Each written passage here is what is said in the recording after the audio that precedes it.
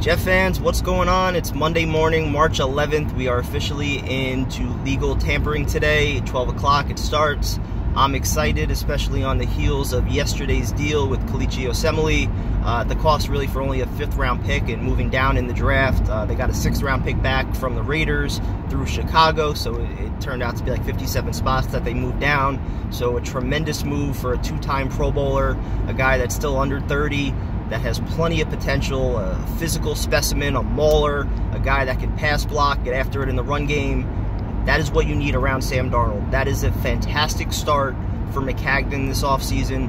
You know, with the money that we have, with the holes that we have, we knew what this offseason was about. It's about completing the rebuild. I've seen some talk about ending the rebuild. We have to end the rebuild. No. We're completing the rebuild. If it's around Sam Darnold and it's around Jamal Adams and a bunch of other young core starting players that we have, like Jordan Jenkins, Chris Herndon, Marcus May, the list goes on, Brandon Shell, guys that, you know, most people don't want to talk about because we're too busy talking about Christian Hackenberg and our Darius Stewart. By the way, we could break down Maccagnan's trade record anytime you want, Joe and Tyson. I'm talking about the trade up for Sam Darnold, which is obviously the move that is going to be praised the most, as it should, when you aggressively trade up to land your franchise quarterback.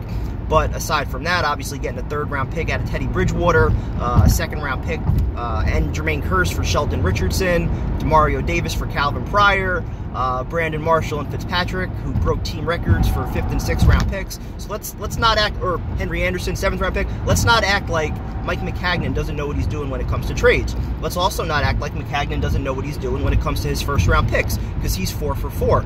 You can argue all you want the level of success as far as Darren Lee goes and Leonard Williams, whether it was a reach at pick 6. I don't think so. You look at those guys that were drafted around him, that the top 10 in that draft, not very good at all, other than Todd Gurley. Quarterbacks that were bust that we could have taken that we didn't, Eric Flowers, plenty of other guys. So I'm happy with the Leonard Williams pick, especially at the time. We had Mo, we had Snacks, we had Sheldon. We didn't know there was a need there, so I'm very happy with that pick. You look at the Darren Lee pick, the jump that he made from year 2 to year 3.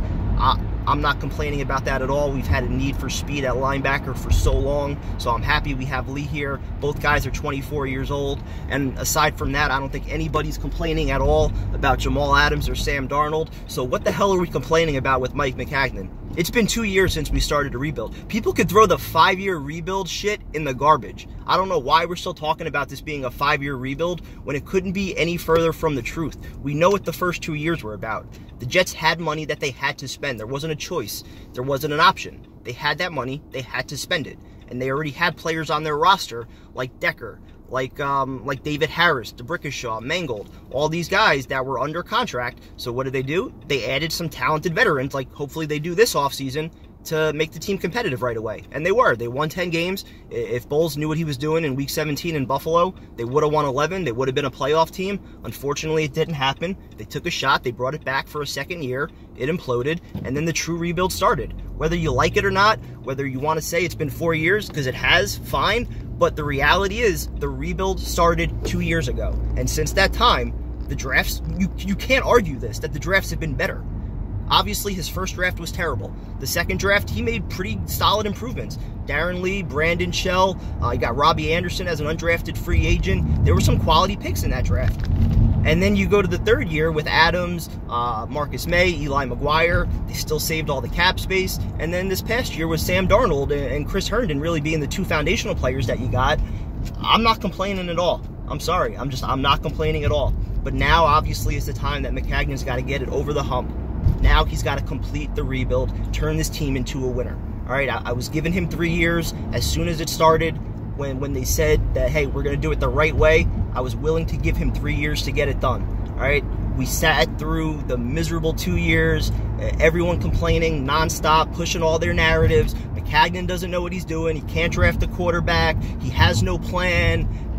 No, he knows what he's doing. We got a plan in place. We've got our quarterback in place. We've got all this money to spend around him. We got the 3rd pick in the draft, which we could trade down, or we could take a stud pass rusher, or we could find our left tackle of the future. We have so many options for how we could build this team. I'm excited. I'm looking forward to it. Save your negativity. Save it for somebody else. I'm not dealing with it.